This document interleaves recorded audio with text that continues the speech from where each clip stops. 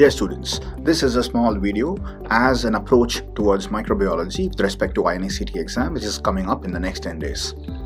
Microbiology should not be treated just as another subject. Treat it as a bigger concept called as infectious disease, because remember, 60% of cases admitted in any of the wards in the clinical discussion departments will be made up of infectious diseases only. And so it means to say that if you understand microbiology properly, you will be able to clinically crack any kind of question related to the organism. Whenever they speak about diagnosis, your diagnosis should not be just infection when it comes to microbiology, because microbiology by itself is an infectious condition, right?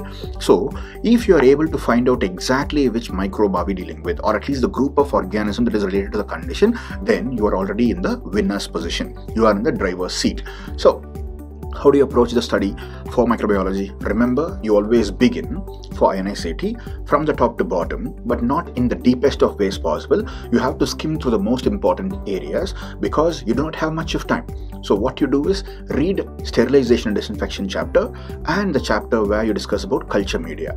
These areas, every single line is worth its weight in gold. You may spend approximately half an hour to 1 hour for both the important topics so that you will be able to get at least one question in your exam correct, because questions from this particular topic will be definitely found in any kind of exam, not just INICET exam. Apart from that, you might actually follow the old curriculum as in case of you read about bacteriology, virology, mycology, parasitology and immunology, or you can go with a new curriculum where CBMA syllabus says that you will read about the systems, cardiovascular system and all the infectious organisms including bacteria, virus, fungi, parasites attacking the CVS, then CNS, GIT, RS, blood or gastrointestinal tract and genitourinary tract. Either you go in that particular pathway or in this particular pathway. Here you have to just crack what kind of clinical correlation you have to know. For example, E. coli is the most common cause of UTI all over the world.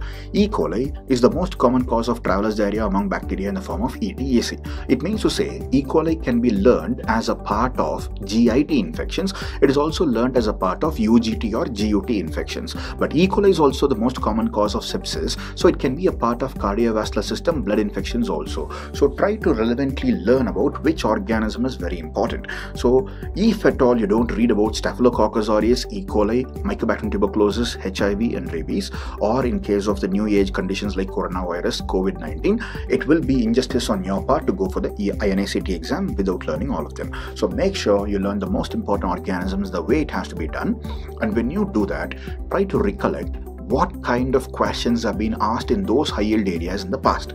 Try to read all the MCQs that have come up in the most important exams called as PGI Chandigarh, JIPMER, AIIMS and NIMHANS in the past 10 years. Now in the past 3 years you've been having INICET. Learn the question papers and the answers for the questions from them also. If you are capable of preparing for these 10 years of question papers, it may take 1 day at a time for each year for all the 3 question papers. You will be on the winning streak for the exams. Do not worry about anything. You will be able to crack it. All the very best for your INICET exams.